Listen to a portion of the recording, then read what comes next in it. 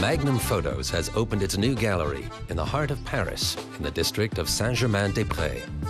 It's an illustrious arts neighborhood, making it the perfect location for Magnum.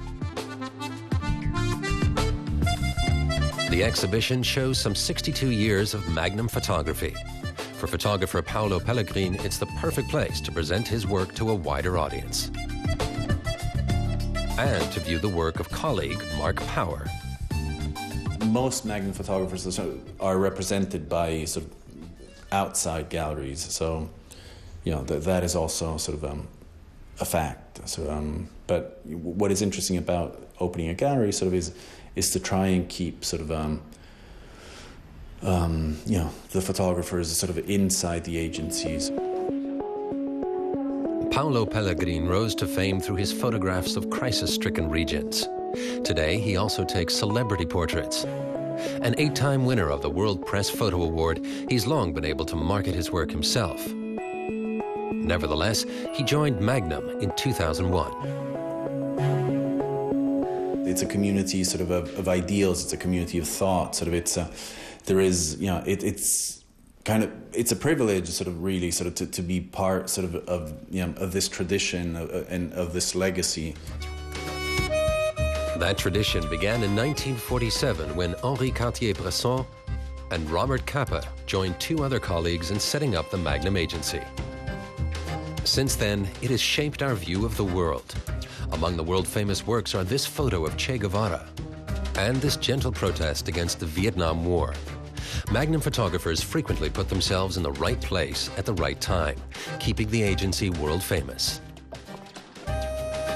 Nevertheless, Magnum is anything but complacent. In Paris, Magnum director Julien Friedman ensures the work goes on. The agency currently has 58 members. Applicants often wait 5 years to be accepted.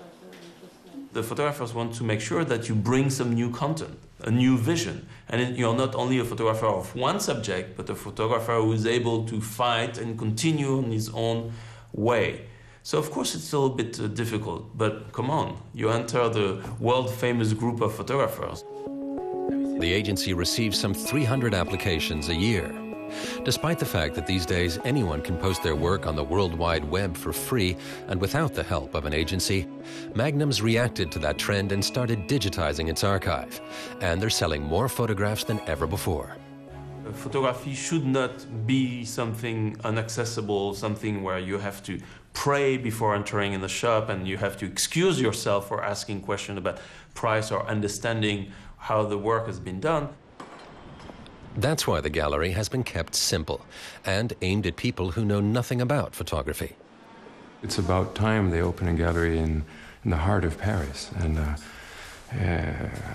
it's very exciting, I think, for many people. The fact that you can buy them, even if they might be not for the pocket of everybody, but it's a good idea. For the agency, it's an opportunity to gain new customers, and visiting the gallery is a good way to get a picture of what Magnum is all about.